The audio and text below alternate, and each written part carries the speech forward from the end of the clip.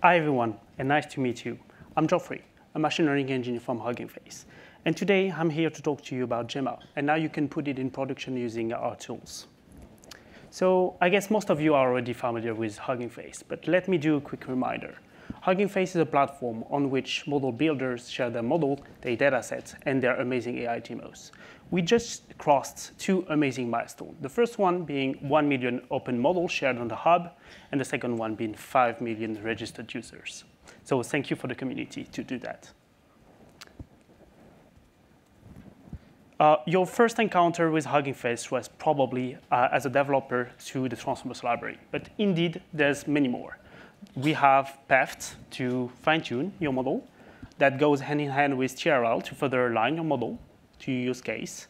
Diffusers to generate some images, accelerate for hardware optimization, and in fact, many more. But today, the talk is about production. So why would you use an open source model in production? For my interaction with my client, I see two use cases. The first one would be customization, and the second one would be cost effectiveness. On customization, while Gemma 2 is a very strong model, considering its size, where it really shines, it's once it is fine-tuned on a specific domain. You might decide to do a coding expert Gemma, fine-tuning on a new language, or even a new domain. To do so, in the Hugging Face ecosystem, you would use PEFT, which stands for Parameter Efficient Fine-Tuning. The easiest way to get started would be to use LoRa adapters. Can you raise your hand if you used LoRa adapters recently to fine-tune a model? OK, quite some. For those who haven't, LoRa adapters are small rank matrices that you can attach onto a base model. So whenever you are training your model, your base model is frozen, and you're only training the adapter itself. What makes this technique really good is if coupled with quantization, you get a training that is much more cost-effective. You can easily attach and detach the adapter, and you can share the adapter on Hugging Face, which is the best part. On the cost side, API models are usually priced by number of tokens, while open source model is priced by the hardware you're running the model on. So if you are having an intensive usage, running your model on an hardware is becoming much more cost efficient. There's something that backs that up. We saw LoRa on TGI, which is our library to serve some models.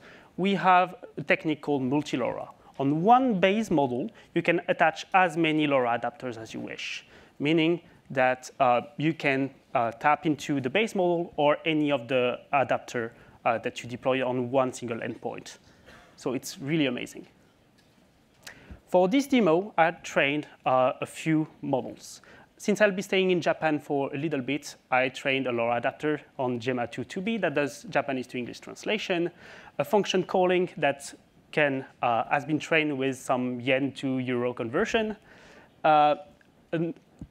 your classical coding expert and SQL experts. So how do you deploy that into GCP? Because here you're Google developers. The easiest way would be to go with Vertex AI.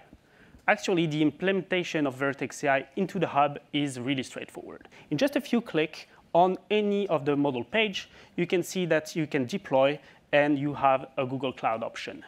On a few of hand-picked model, this will bring you directly to your own Vertex AI instance. You can also leverage our latest collaboration with Google Cloud and find some of the Hugging Face model directly into the model garden of Vertex AI. You can see that there is some LLMs, there's some diffusers, as well as some encoders. The technology backing that up is the deep learning containers for Google Cloud. Those are a list of container type solution that we make available for developers. So you can see that there's PyTorch for training, PyTorch for inference, text embedding inference for streaming and getting embeddings, and our star of today, TGI, to get tokens out of an LLM. So there's another option. if I had to talk a little bit about TGI, TGI stands for Text Generation Inference. It's our solution to deploy an LLM into production and serve it. It is a Docker image that comes with very convenient pre-built features. For instance, you have already constraint generation. If you know outlines, this is it. To generate a JSON from a pydantic definition or even a regex. This is already available for any model that supports that.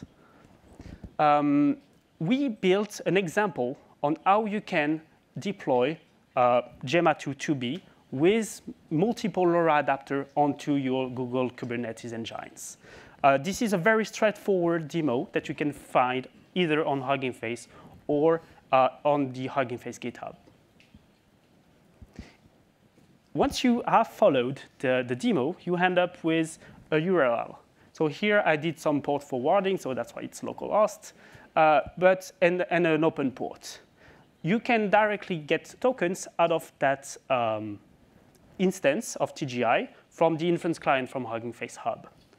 You can have a prompt, and here the important part is the adapter ID.